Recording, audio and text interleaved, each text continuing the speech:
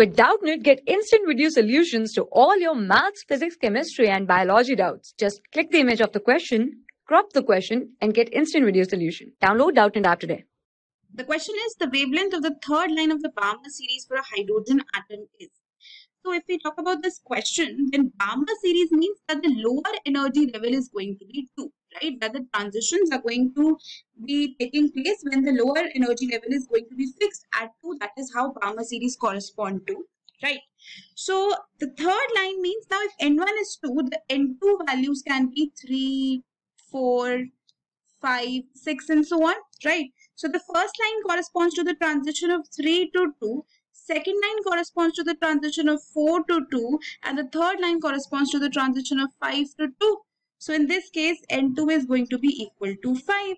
Now applying the Rydberg formula, we will get 1 by lambda RH 1 upon N1 square minus 1 upon N2 square, right? RH is the Rydberg constant. And as we are talking about hydrogen atom, we are not taking Z square here because that is going to be 1 only. So we will get 1 by lambda is equal to RH 1 upon 2 square minus 1 upon 5 square, and this will come out to be equal to RH 1 by 4 minus 1 by 25, and this means that 1 by lambda will be equal to 21 by 100 RH. And what will be the value of the wavelength?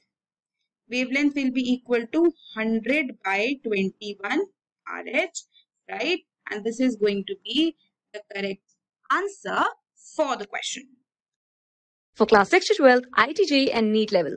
Trusted by more than 5 crore students. Download Doubtnut app today.